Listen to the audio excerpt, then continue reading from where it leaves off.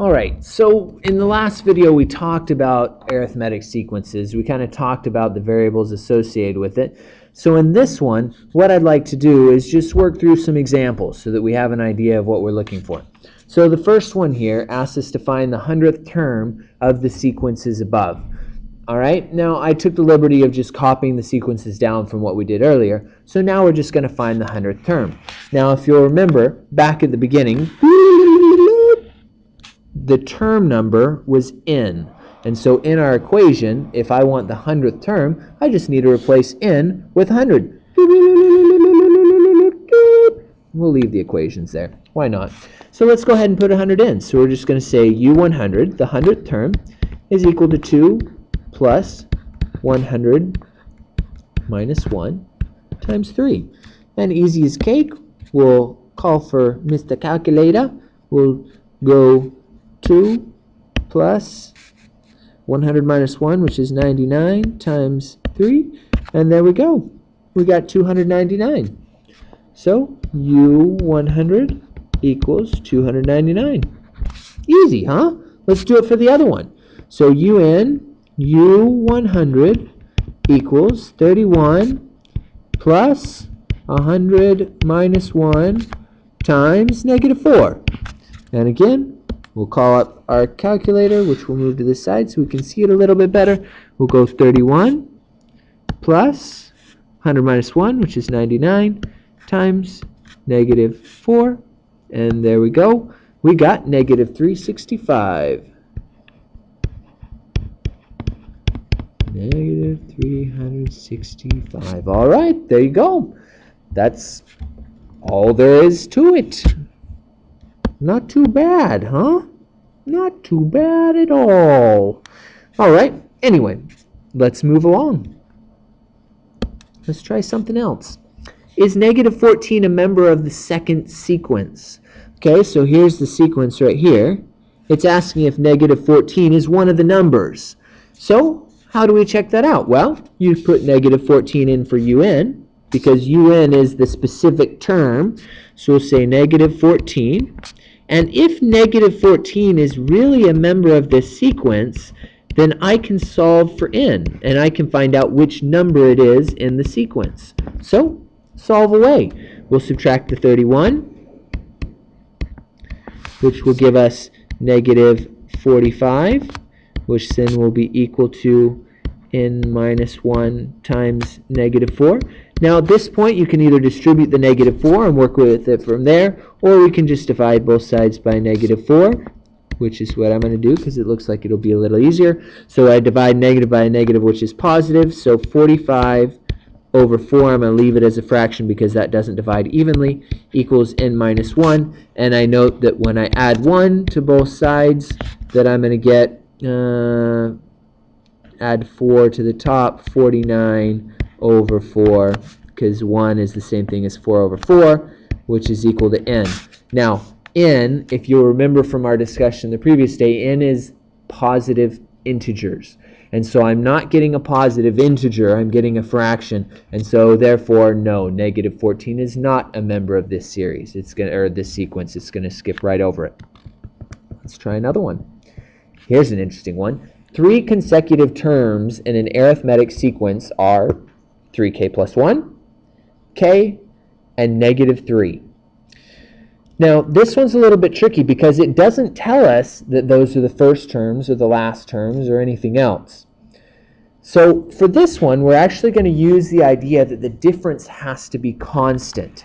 Okay, now remember, to find the common difference, we have to do one term minus the term in front of it. So for example, k minus 3k plus 1 will give us the common difference.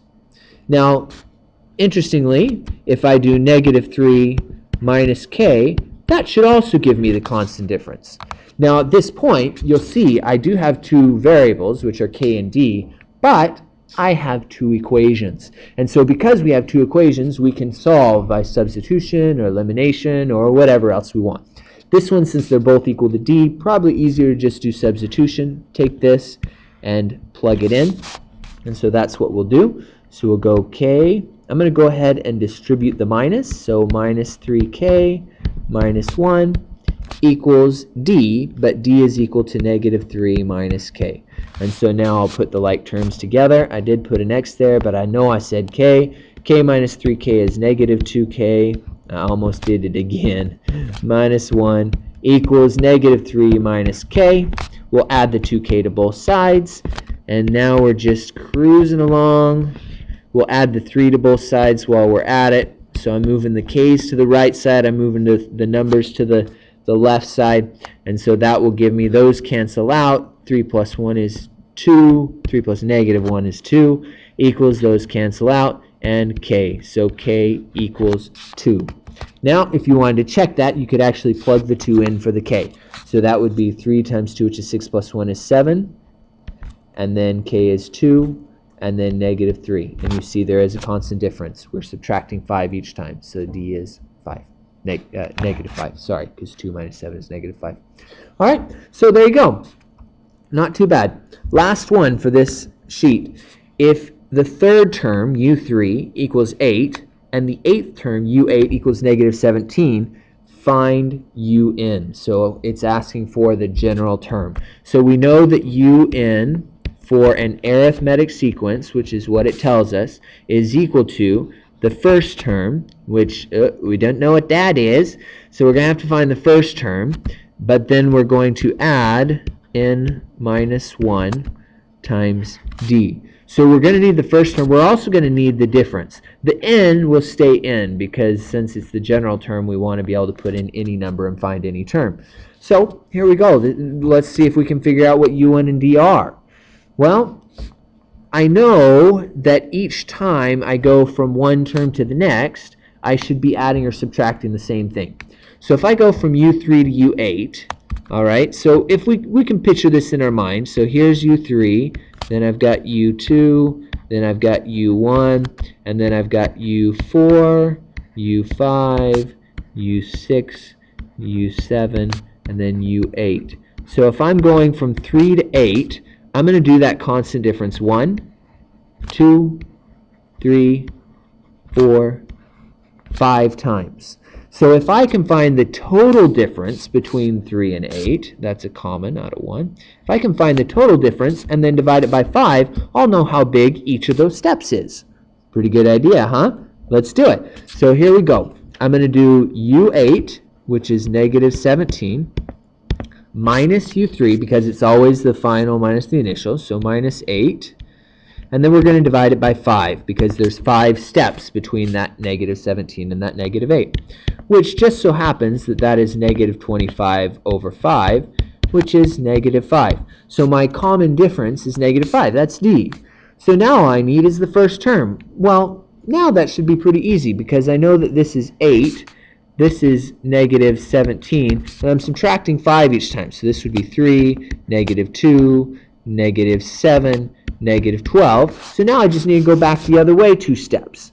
You can do that. You can also plug in some numbers, right? If you just want to find the first term, you can put 1 in for n. So you can do either one, and you can either count back or you can solve. So let's do it both ways, just show that we can. So if I want to find the first term, that will equal u1 plus 1 minus 1 times d. Well, guess that's not going to work. This is going to cancel out. We're going to get u1 equals u1. Well, it was a good idea. Sometimes things work, sometimes they don't, and that's all right. We'll just go ahead and count back. So I'm going to need to add 5 to get there, so this will be 13, and then add 5 to get there, which will be 18. There you go. u1 is 18, so we can finally write, oh, what in the world just happened? That was sneaky. I got to get used to this touch screen. un equals the first term, which was 18, plus n minus 1, because the n is still there, and then times d, which was negative 5. All right, I think that's enough. I'm punching enough strange buttons for now, so let's go ahead. If you want to watch the next one, that'll be geometric sequences. Ciao.